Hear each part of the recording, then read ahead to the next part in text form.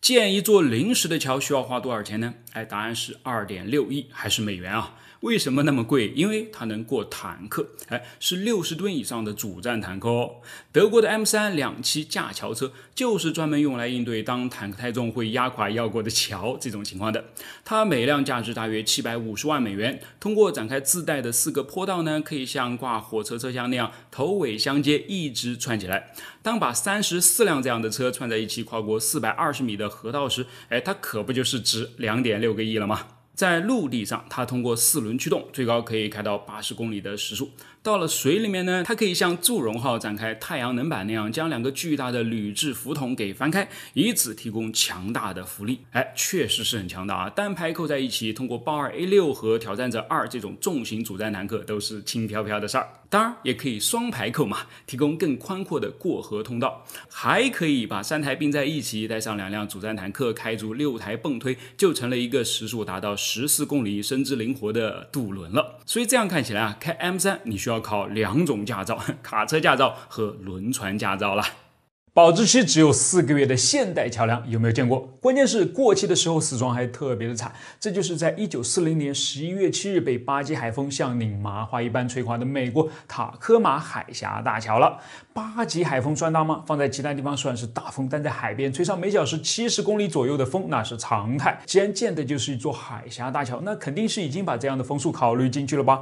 不但考虑进去啊，还留了很大的冗余空间。大桥原本设计的抗风能力是能够达到190公里每小时的，也就是16级的狂风，比起要了他命的8级大风，不知要大了多少？那怎么还会塌呢？我是火箭叔，今天带你了解一下现代桥梁史上经典的失败案例——塔科马海峡大桥。人类造桥的历史几乎跟人类本身的历史一样悠久，不管是古代还是现代，桥梁工程师都面临一个永恒的对手。重力，所以这就引出了桥梁设计中最基本的问题：如何设计出一个坚固的结构来克服重力，将自己连同上面的所有人员和车辆一起拉到水里面去呢？其次还有一个不得不思考的问题：如何能够更经济的做到这点呢？毕竟修桥的钱不是从天上掉下来的，不管是花纳税人的钱还是花捐赠者的钱，都来之不易啊。因此，在既好使又省钱这条路上，桥梁工程师们展开了孜孜不倦的追求。终于，他们等到了时机。随着人们对结构工程的理解逐渐增加，和越来越好的建筑材料得以发展，桥梁工程师终于可以设计出既轻巧又高效的桥梁了。其中之一就是美轮美奂的悬索桥。悬索桥的结构实际上非常简单，就是一个桥面2座塔，2根竹缆垂下许多杆，这些吊杆连着桥面，于是就把它给吊了起来。说实话，这样的外观真的很漂亮，当然有点比外观更重要。由于只使用了2座塔就能够实现大跨度，材料上自然很省了，而最重要的是钱也很省啊。不过在另一方面呢，由于材料上面的节约啊，悬索桥的结构刚度和强度就打了折扣，使它不得不面临一个除重力以外新的势力——风。这就是塔科马海峡大桥真正要面临的问题了，因为在那个时候，经过几千年的发展，桥梁设计师对如何处理重力已经得心应手了，但却对空气动力学还一窍不通。设计塔科马海峡大桥的是在当时国际上享有声誉的莱昂·莫伊塞夫，他参与过20世纪20年代到30年代几乎所有大型悬索桥的设计，所以在设计塔科马海峡大桥的时候，他信心十足地认为自己可以把这座悬索桥建得比以往更细、更轻还更长。换句话说，他可以花更少的钱把它给建出来。这在当时相当重要，因为作为那个时候世界第3大的悬索桥，为它融资真的是费尽周折，好不容易花了几十年才筹了点钱，能不省吗？当然，这也意味着一个创新的好机会，所以莫伊塞夫就放弃掉使用传统的7.6米横架梁的加固设计，而是改成在桥面2边用2.4米的普通钢梁来进行加固。失败于是就此注定。最先有预感的大概是桥梁的建筑工了，即便只是刮着中风呢，他们也能感受到大桥被带跑的节奏，但名师设计嘛，人们也没有多想。于是1940年7月1日，塔科马海峡大桥顺利建成通车了。于是1940年11月7日，塔科马海峡大桥顺利的被地球回收了。你一定会问啊，倒塌背后真正的原因究竟是什么呢？我们先来说其中的一种可能，共振。所谓共振，就是一个周期性的力正好与系统的固有频率同步了。最经典的例子就是荡秋千了。当一个外力，比如说站在你背后准备推你的它，总能在恰恰好的时间，也就是正好跟你秋千的震荡周期一致时，轻轻的推你一下的话，哪怕每次只用了一点点的力，但这样的共振却可以将能量储存起来，随着时间的推移，你就可以荡到天上去了。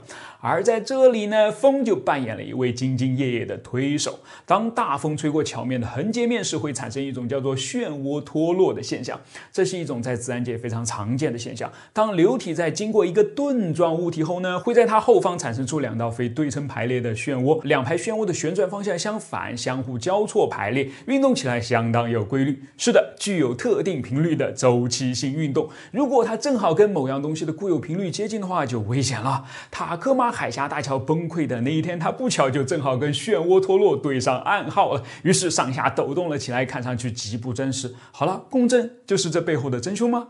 尽管共振让上下起伏的桥面看起来不像是真的，但更魔幻的镜头却明明是左右扭动着拧麻花嘛，这又是为什么呢？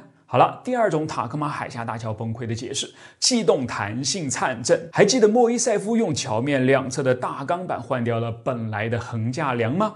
这让本可以轻松穿桥而过的风遇到了点问题，于是他就只好被迫跟桥面玩起了一个危险的游戏。H 型的大桥横截面只要是有一点点的扭曲呢，就很容易形成低压漩涡，而低压漩涡的形成位置又恰好最利于放大扭曲的力量。当桥面应用自己的刚性扭回原位时，又在惯性的作用下向相反的方向扭曲，如此反反复复，任再强韧的钢缆又奈何呢？塔科马海峡大桥永远地躺在了海峡的底部，当然也成了建筑工程学学生最好的课堂教学片之一了。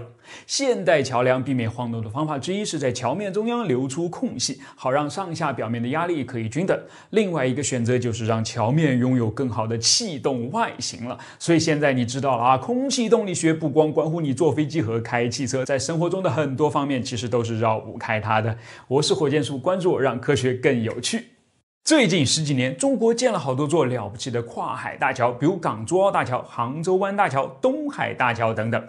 在感叹他们的壮观之余，也不禁让我很好奇，这立在海里面的桥墩到底是怎么建出来的呢？地面上的桥墩，相信很多人都围观过他们的建造过程。当年南京大搞地铁建设的时候呢，我就秉着吃灰不忘好奇心的精神，仔仔细细的看过高架桥墩的施工过程。基本上就是先挖一个坑，浇筑出一个笨重的混凝土地基，然后用钢筋在上面编出桥墩的骨架，接着再把模具一片片的拼到骨架外面，最后再把混凝土往里面一倒，凝固之后大功告成。但在水里面能这样操作吗？我是火箭叔，今天我们就来了解一下如何在水里面修桥墩。基本上有下面4种方法：围堰、沉箱、打桩和钻孔。我们一个个的来说。先说围堰，既然在水里施工堪比太空，那何不把它变成一片净空呢？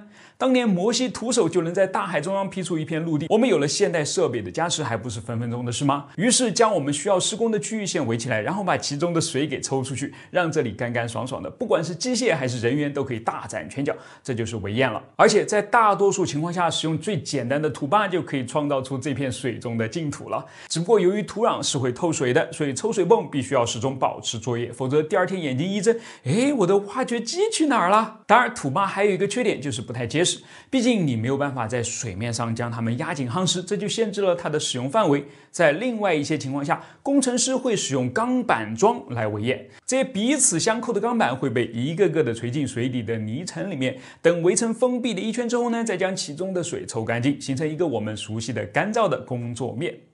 第二种办法是使用沉箱。我们现在通常用的都是上下开口的开放式沉箱，过去还有一种叫做气压式沉箱的，一会儿我会说到。开放式沉箱看起来就像是一个中间分了很多格子、上下开口的巨大立方体，在地面上建好后，使用一个跟古埃及人运石头盖金字塔如出一辙的方式，把它们转移到专用的驳船上。驳船开到合适的位置，卸下沉箱，让它下沉。沉箱一边下沉我们一边在里面用清淤装置把底下的泥沙给挖出来，使沉箱的底部一路下探到坚固的岩层，然后就可以灌上混凝土，将它变成结实的桥墩底座了。现在这个过程当然都是由机械来完成的，不需要我们亲自跑到里面去挖土，所以你可以看到沉箱里面其实始终都是灌满水的。你可不用担心混凝土在水里面没法固化，实际上混凝土的固化本身就是需要水的，这个过程靠的不是干燥，也不是蒸发，而是一个称之为水合作用的化学过程。那气压式沉箱又是什么呢？跟现在不一样，以前的人人们是必须要到沉箱下面拿着铲子去挖土的，所以就要把里面的水给排掉。怎么排呢？用气压来排。气压是沉箱底部开口，上方密封，就像是你把一个空杯子倒扣在水里面一样，里面的空气会把水给排开，形成一个可以供人呼吸的空间。但这也带来了一个巨大的问题啊，就是由于水压很大，所以沉箱里面的气压也很大，甚至大大超过了正常的气压。这就让里面工作的工人从沉箱出来之后呢，经常莫名其妙的浑身疼痛和头晕，有些甚至因此而丧生。著名的布鲁克林大桥就是这样建造出来的。现在我们知道了啊，这叫做减压病，跟很多潜水员患上的病是一样的。所以这种超不人道的方式肯定已经不复存在了。好了，下一个方法，打桩，你应该一点都不陌生，谁家附近没有过几个建筑工地呢？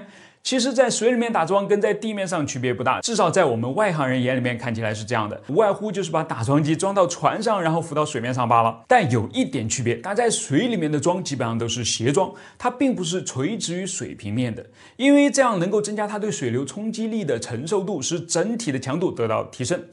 你可能还会想到一个问题啊，要是我们的桥正好盖在水里全是岩石的地方，该怎么办呢？这桩也能打得进去吗？打不进去，所以就得要用钻孔了。先将一根直径巨大的套筒插到水底，然后开动钻机往岩石深处钻上足够的距离，再把加固用的钢筋插到里面，最后灌上混凝土，就可以建造出强度极高的桥梁根基了。好了，以上就是4种基本的在水里面造桥墩的方法了。虽然你可能一辈子也用不上这些知识，但至少在下次乘车经过一座大桥时，可以把感叹抒发得更为深刻一些。我是火箭叔，关注我，让你爱上科学。为什么船上的指挥室要叫做桥呢？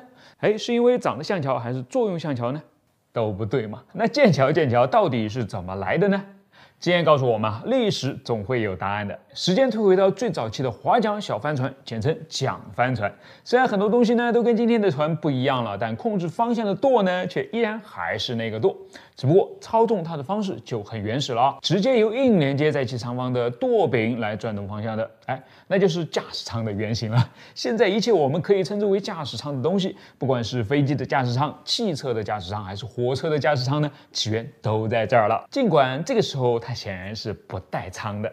时间往后走啊，人们慢慢捣鼓出了传动机械了，于是舵轮取代了舵柄，与尾舵之间的连接呢，也顺势升级成了由绳索和滑轮组合而成的遥控方式了。舵手的站位呢，不再被局限在船尾，它现在有了更为广阔的发展空间了。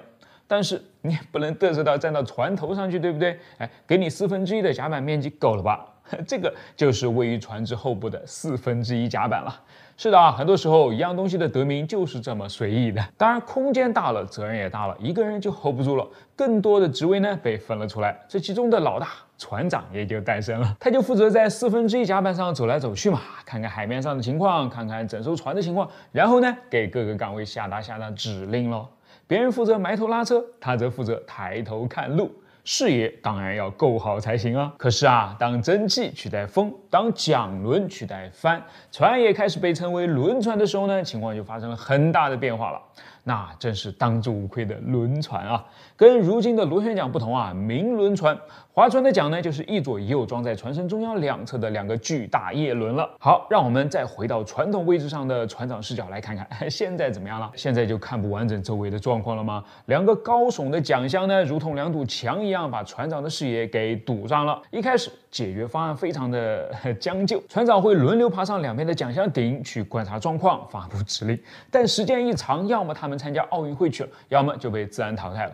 总之啊，这根本就不是个办法嘛。那该怎么办呢？在2个桨箱中间架起一座桥，把船长就放在这边，他爱往哪边跑就往哪边跑，不就完美解决了吗？不久，舵手也被安排了过来。你看啊，既然之前因为占了船身1/4就能被直接叫做1/4甲板，那此时用来充当控制中心的桥，为什么就不能直接被叫做桥呢？剑桥就此得名了。它的确很有用啊！你看这2张照片，第一张中呢，站在剑桥中央的应该就是船长了，视野够高吧？在他的右边，画面的左边是可以看到立在那儿的舵轮的。第2张照片啊，向我们展示了这座桥是如何连接在桨箱上面的。虽然今天的轮船已经完全不是这个样子了，但是剑桥的叫法却一直被保留了下来，甚至到了上太空的宇宙飞船，它还是被叫做桥。Let's be friends.